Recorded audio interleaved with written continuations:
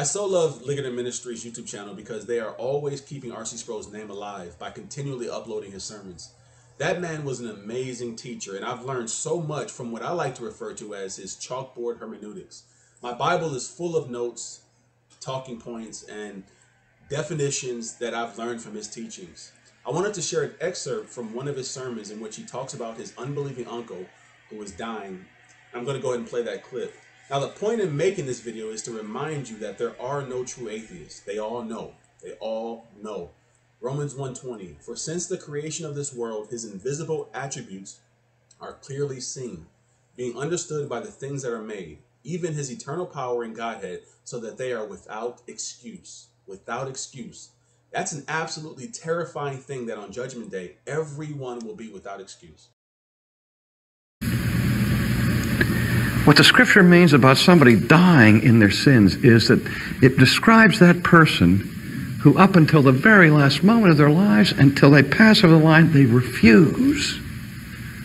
They absolutely refuse to submit to their Creator.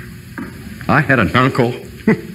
I had an uncle who was one of the roughest, toughest guys in all the world. He was a laborer. We used to call him meat muscles. He had muscles, and he looked like a page out of Streetcar Named Desire when he would come into our house with the old-fashioned sweatshirt and the muscles bulging, his fingernails all black and grimy. And when I decided to go into ministry, my uncle just about had apoplexy.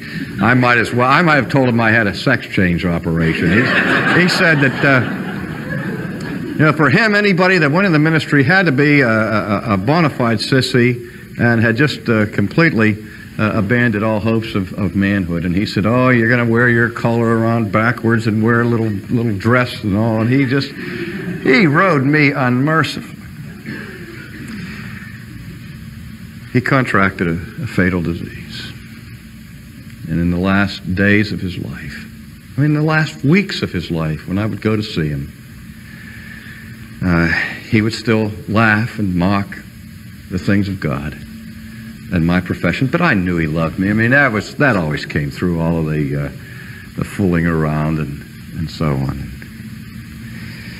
And then I remember the day I was in his bedroom, and things were rough for him, and I said to him, are you ready to meet God? And he looked at me, and all the joking stopped, and he said, no. And the tears came, and he said, but I want to be. Tell me about it.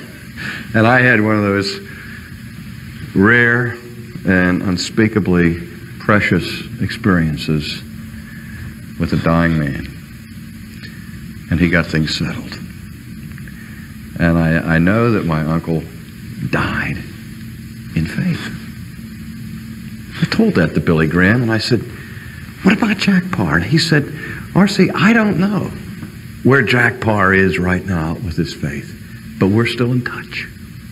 And we stay in touch. And he said, it's my prayer that when Jack Parr's time comes, that he will die in faith.